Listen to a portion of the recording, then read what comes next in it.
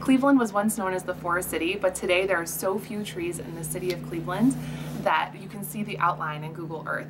That's why Western Reserve Land Conservancy has partnered with Holden Arboretum and the City of Cleveland to plant thousands of trees in Cleveland neighborhoods and train citizen scientists, known as tree stewards, to tend to those trees. On Thursday, April 23rd, from 5 until 8 p.m., you can join us at Nano Brew in Cleveland's Ohio City neighborhood. In addition to a photo booth and tree-themed giveaways, we will be having tree-themed beer brewed in honor of our reforestation efforts, thanks to Nano Brew. On Friday, April 24th, from 1 until 4 p.m., you can join us in the Detroit Shoreway neighborhood at the Eco Village Gateway, where we will be planting trees in honor of Arbor Day. You should also take a look at Terminal Tower on Friday night, as it'll be lit up green in celebration of Arbor Day. On Saturday, April 25th, you can join us from 9 a.m. until 1 p.m. at Whitesburg Park in Chagrin Falls, where we'll be hosting an adventure planting.